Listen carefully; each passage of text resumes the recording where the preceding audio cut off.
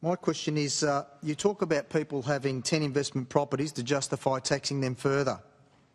I have an investment property and your policy doesn't discriminate between owning 1 or 10. Take away negative gearing and on a modest income, along with falling prices, and it becomes a bad investment. If you are elected, I will be selling and probably enjoying the surplus funds over the next 10 years.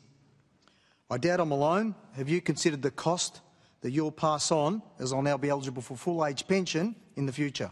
Thank you.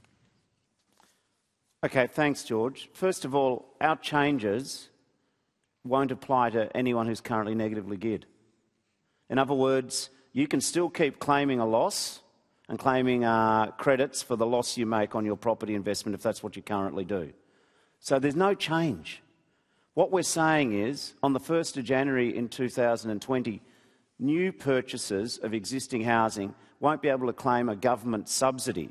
You use the word tax. If I'm not giving you a subsidy for you making a loss on an investment property, that ain't a new tax. That just means you're not getting a subsidy. But in the meantime, no one who's currently negatively geared, they can still claim that subsidy. So this is a long-term change with a very slow start.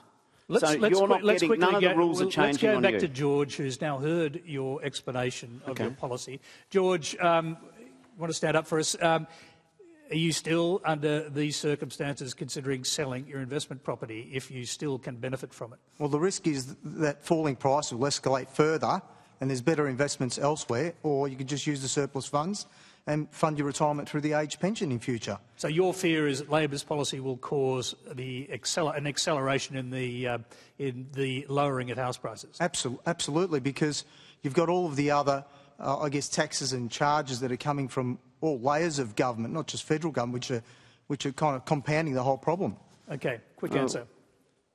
Well, first of all, if you want to keep your investment property and keep claiming the same subsidy from the government, you can. If you choose to sell it in the future, you'll be able to sell it in the future. You yourself just said you might put it into some other investment. That's fine. The only point of difference is not about any of your current finances. But is it right that we spend billions of dollars to give people the ability to claim a subsidy when they invest in a property in the future? Or should we properly fund our hospitals and schools? It's not a zero-sum game. Their waiting lists for aged care are 130,000. We've got kids at schools not getting the resources they should. We've got our waiting lists for elective surgery in this country.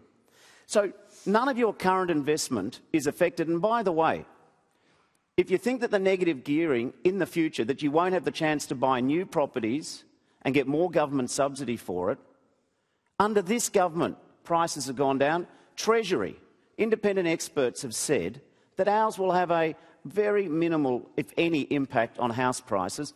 And I also want one day for some of the kids of some of the property investors to be able to get into the housing market too. What about the young ones? If the slide became worse, and it could become worse, according to some experts, would you delay the implementation of your negative gearing changes? Well, first of all, once you get into the hypotheticals, it's a bit unfair. Secondly, we've got a problem right now in Australia. The economy is flatlined under the current government. Wages are have been growing at the lowest level in 60 years. Government's about choices. The last 6 years have not been an unmitigated success for Australia. Now, corporate profits in the last 3 years are up 39%, but wages have only moved 5 or 6%. Okay. We have 4 million people working irregular or casual work. Pensioners are doing it really hard. We've seen on Four Corners tonight, before coming here, that you're seeing people in aged care facilities where they're rationing the sanitary pad.